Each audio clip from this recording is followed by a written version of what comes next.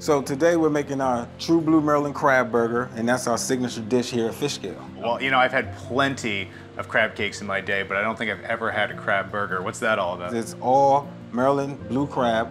We don't use any breadcrumbs, no filler, so we like to say no cake in our crab cake, so we call it a burger. If there's no filler, what are you going to use to hold it all together? So we make a mousse out of shellfish. We use lobster tails, we use scallops, and we use wild blue shrimp. This is the mousse right here? Yeah, it took a lot of trial and error, but I just got the right formula. You almost had to be like a scientist to kind of come up with this invention? Yeah, it's like a mad scientist. Yep, actually our dad is a marine biologist, so I think he got a little bit of that scientific bug. Well, I'm glad you're applying it to food. So how does this all get put together here? So we have the jumbo lump crab meat. And you gotta be a little more delicate with that because you don't want to be breaking up those nice, beautiful chunks of crab meat there, right? Not at all, not at all. So now Kristal is mixed in the jumbo lump. We will season it with a little bit of salt. This is pink Himalayan salt. Oh, nice. Then a little bit of pepper in there.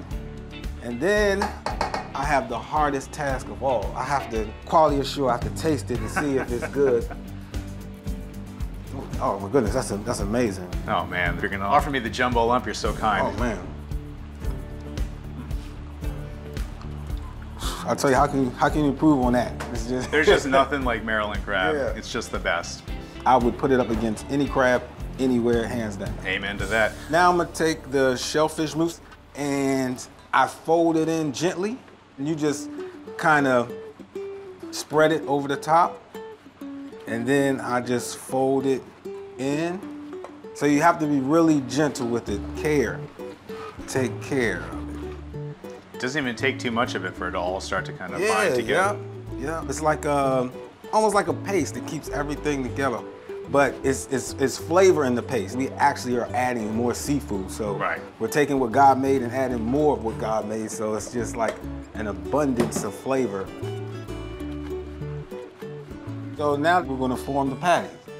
So we're gonna take a ring mold, which gives us that burger shape.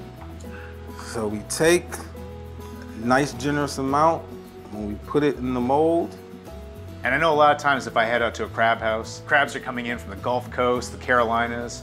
Is it hard sourcing true Maryland crab? At times it can be, but we've built up a really good relationship with the crab houses that we work with on the Eastern Shore. Must be kind of fun to occasionally head out to the Eastern Shore just to meet with the suppliers. Absolutely, get a little field trip. It is absolutely fun. So now that we have the patties formed, it's just one more step. So let's walk over here and take it to the freezer. Sounds good.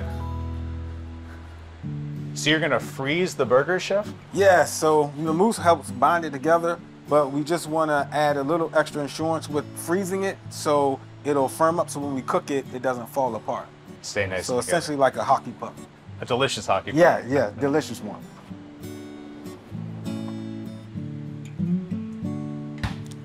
So once it firms up in the freezer for about 30 minutes, we take it out, we pan sear it in the hot pan, get it nice and caramelized, and then we flip it, put it in the oven to cook it through so that shellfish mousse cooks.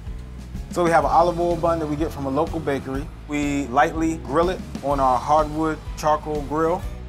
And once that's done, we add our signature condiments on, and then we just enjoy. Brandon, Kristal, thank you guys so much for letting me see how you put this crab burger together. I'm just gonna dig in.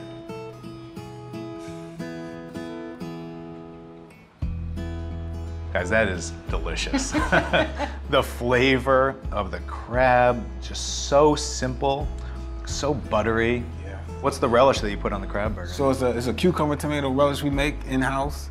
And we just use a little bit of apple cider vinegar. The burger is just so unctuous that it helps kind of coat it with a little bit of acidity. And the great thing about it, the cucumber tomato relish, I love it, but when customers come in, they could pick any of our house-made condiments. We have one from Southeast Asia, the spicy sambal. So if you wanted to add a kick to any of your burgers, that is absolutely a great choice. If the crab's not enough for you. Exactly. If you want a little kick to go along with your crab. All right, and you picked a pretty good area to be opening a fish burger restaurant. Yes, the Mid-Atlantic area, we have just a bounty of seafood, but we also have an array of fish coming from the West Coast area, down in the Florida Gulf. So we really get a lot of fish that maybe a lot of people that come in, they don't see often or they haven't tried before. So we like showing people a little bit something new and giving them a different option.